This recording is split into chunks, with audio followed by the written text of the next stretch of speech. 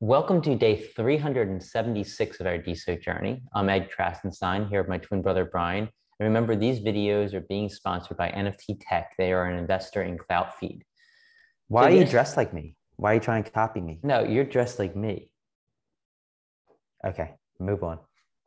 So yesterday there's a lot of news, a lot of things to talk about today. More Elon Musk stuff going on. So of course, Elon Musk, he bought that 9.2% stake in Twitter and became the largest shareholder. But DAO, they were actually contemplating the idea of a takeover DAO, which would launch coinciding with DAO. And it would be a DAO to essentially buy out a Web2 social media site and then basically turn it into a Web3 site or Web3 protocol. And Elon Musk kind of, I guess, beat DAO to the punch with that. He actually bought Twitter out. I mean, I don't know if you can say beat him to the punch, but takeover DAO was going to kind of do what Elon did. So DAO kind of jumped all over this idea, and they said that they're now adding Dogecoin to their platform. So you're going to be able to buy DAO tokens in various DAOs, not only using ETH, Bitcoin, Deso, and some other like USDT, but you're going to be able to use Dogecoin as a way to purchase DAO coins. And I think they did this as a way to kind of be like, hey, Elon, look, we can create this DAO that kind of apes into Twitter. They also tweeted saying, what if you can buy Twitter with Doge? We're excited to announce that DAO will be the first DAO platform to accept Doge. This is a major shift from existing paradigms, where investing in DAOs is usually with ETH and marks a compelling new use case for all Doge holders. It's a really good idea. There are a couple press releases posted. I know there's one on cryptoglobe.com. There's another press release that said there are plans in the works to launch a DAO that acquires a stake in Twitter and advocates for Twitter to embrace Web3 functionality. So again, that's referring to the takeover DAO. Previously, it wasn't specified that it was actually going to be Twitter or just a social media site. But I think now the main idea of the takeover DAO will be to gather money, gather governance, and then buy some of Twitter. Yeah, like imagine that. Imagine if a DAO was launched that accepted Dogecoin as an investment mechanism, and then that DAO would buy a substantial stake in Twitter and then get a board on the board of directors somehow of the company like Elon has.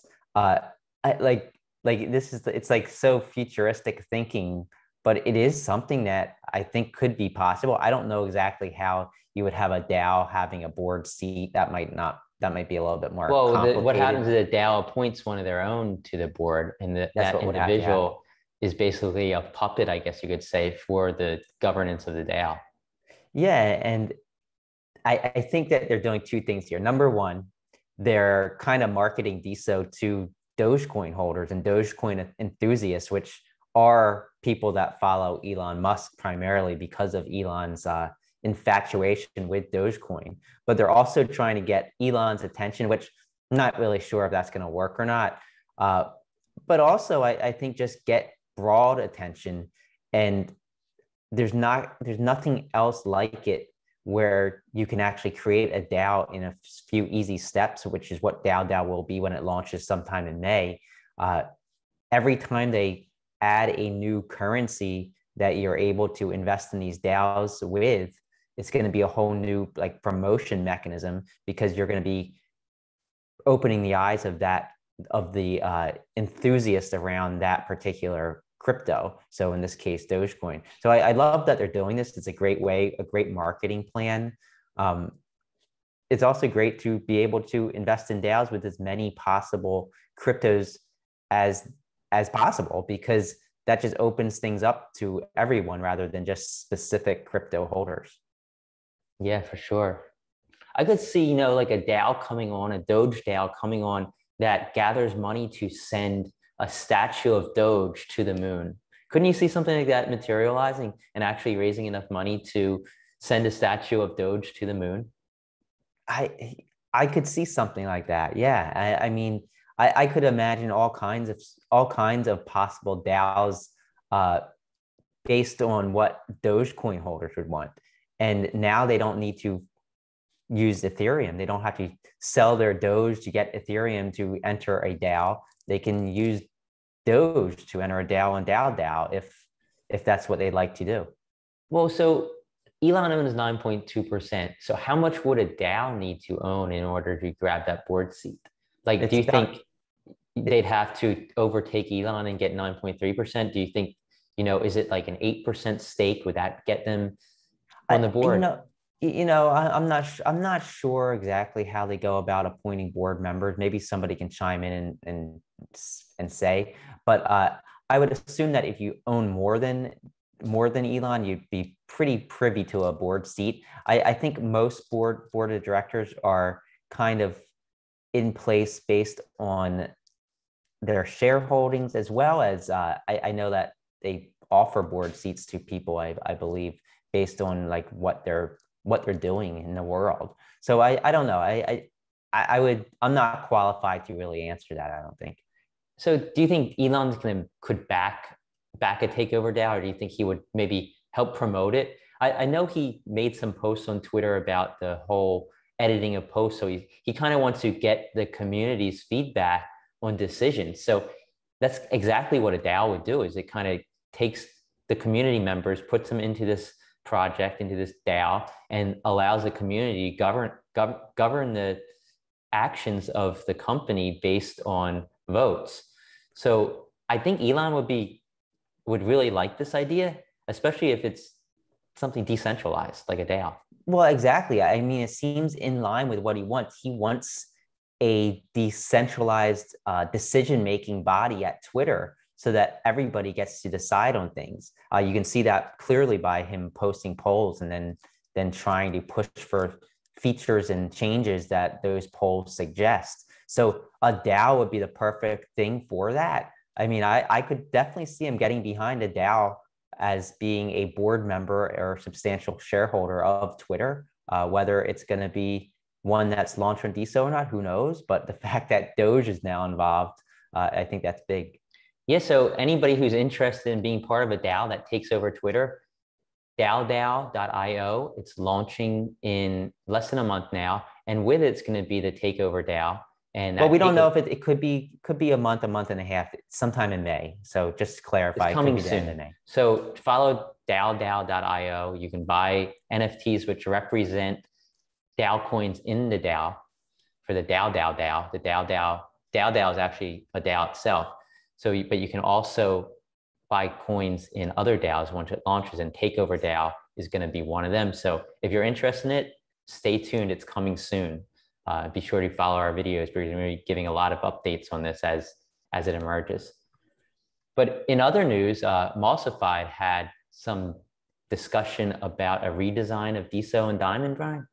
Yeah, so if you take part in the chain surf discussions, which some of you may, some of you may not, Ed Moss was in there, and he was talking about some things he's working on. And it appears, at least according to Paul Burke, who brought this up, is that the Diamond app node is actually being reworked and reimagined.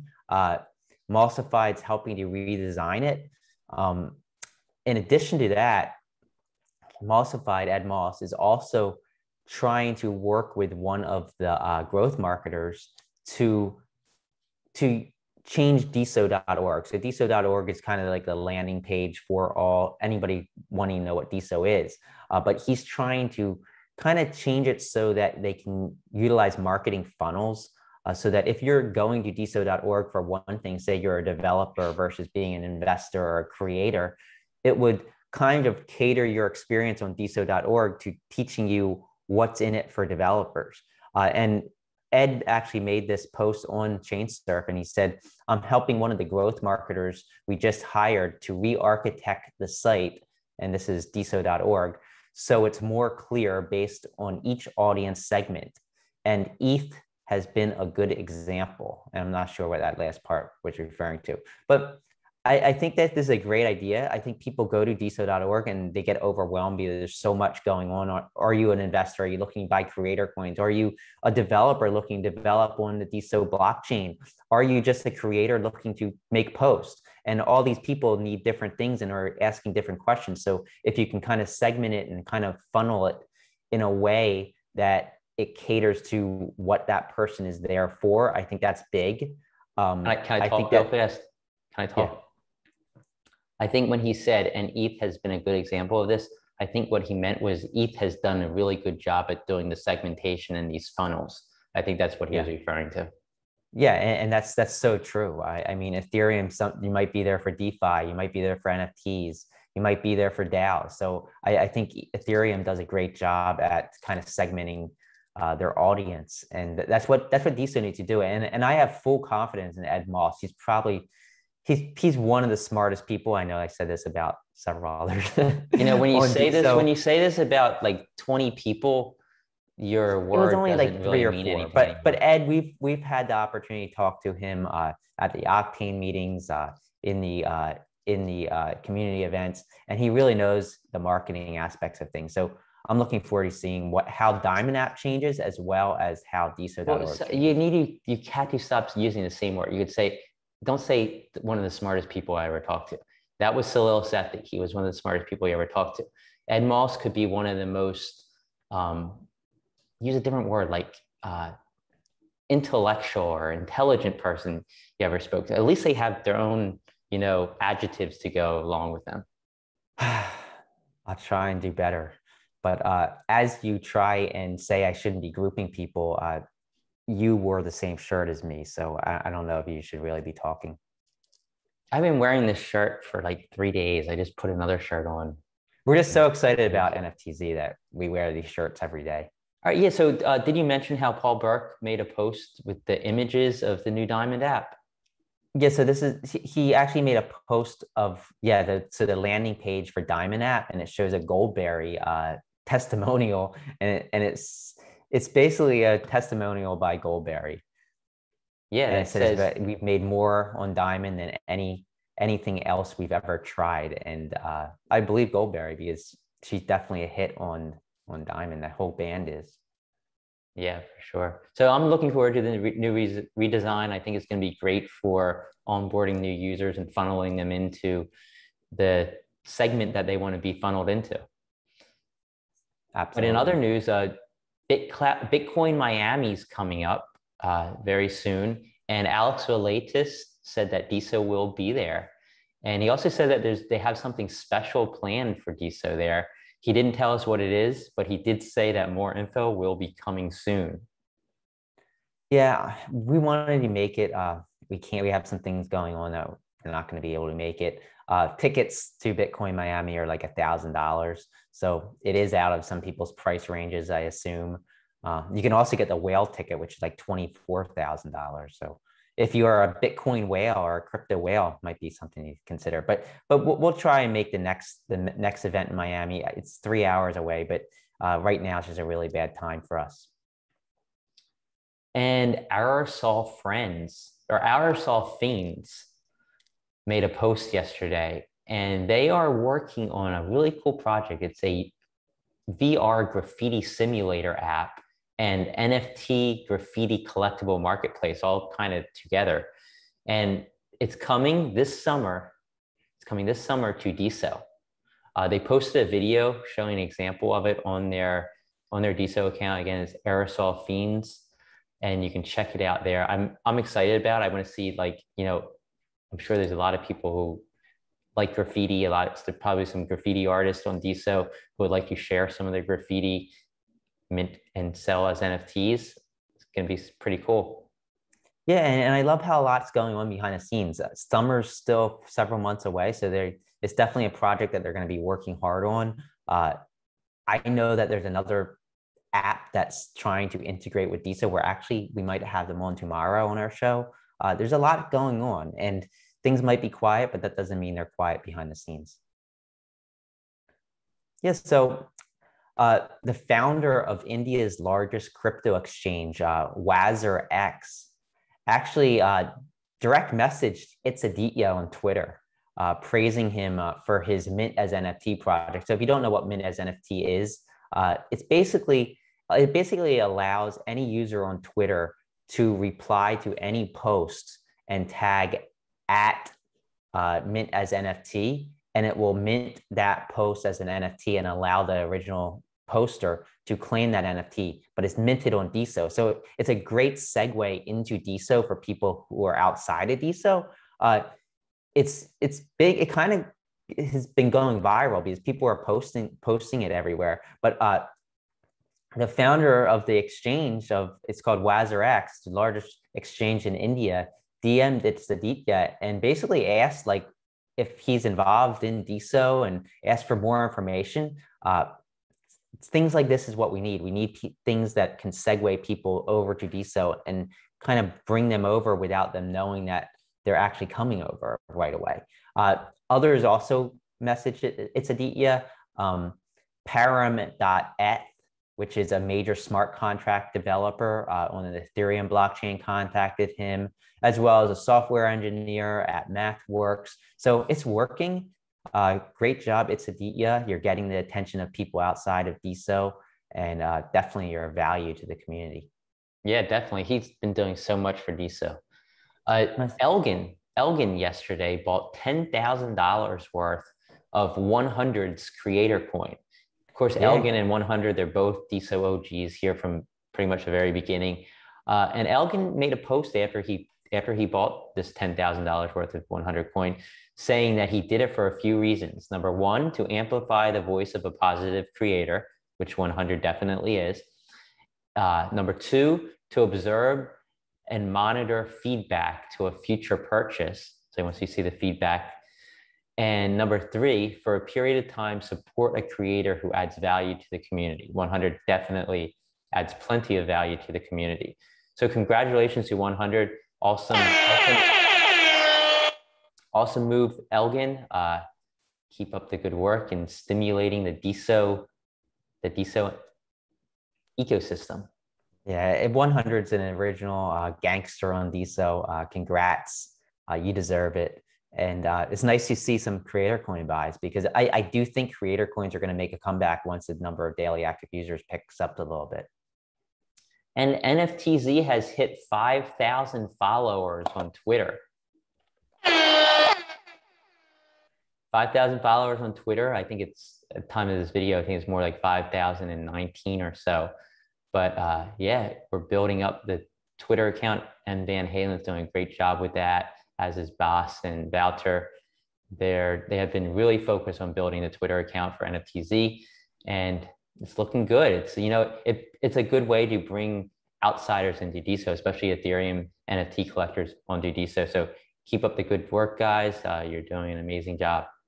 Yeah, we've been trying to target some Ethereum NFT collectors because we want to kind of transition them onto Deso. And I recommend anybody running a project on Deso, a node on Deso, you try and build your Twitter account because that's what's going to help not only amplify what's happening on Deso, because you can obviously retweet Deso stuff, but it's going to help the whole ecosystem as you kind of open up some eyes to the Deso blockchain. So try and build your Twitter accounts if you have a project out there. Yeah, Story's done a great job of this. Supernovas has done a great job of this.